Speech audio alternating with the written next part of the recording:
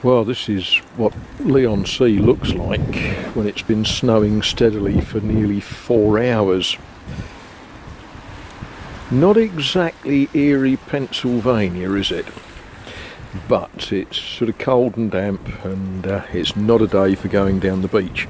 So I'm going to have to find something.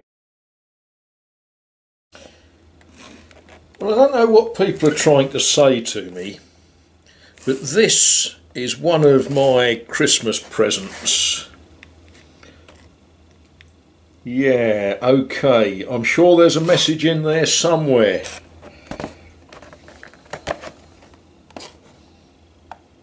Right, but that's not what I wanted to talk about today. What I want to be looking at is what's in this box. Now, it isn't mine.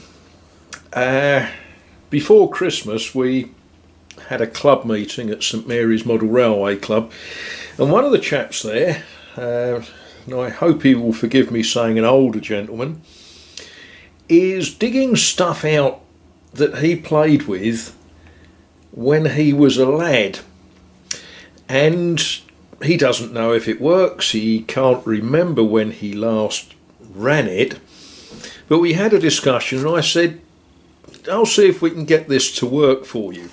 Now, that's what we're looking at.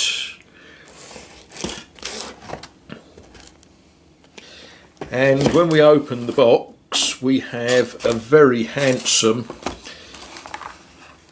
locomotive.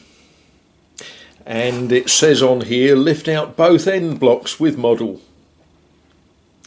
So you take the whole thing out so you don't damage it.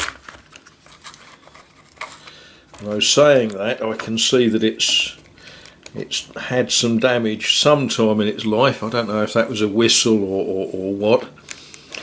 But this is a Triang, sort of Canadian Pacific sort of thing.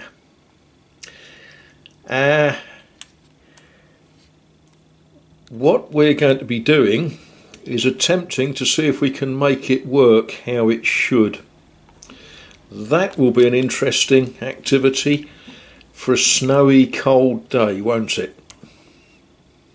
Got to work out how it comes apart, and I see that there's a screw down the chimney, down the funnel. So before we do anything more, I'm going to... What am I going to do? I'm going to make a cup of tea. I'm going to find a length of rowel and a power source and a screwdriver and things like that, and a bottle of oil, and we'll see if we can make this delightful old girl work.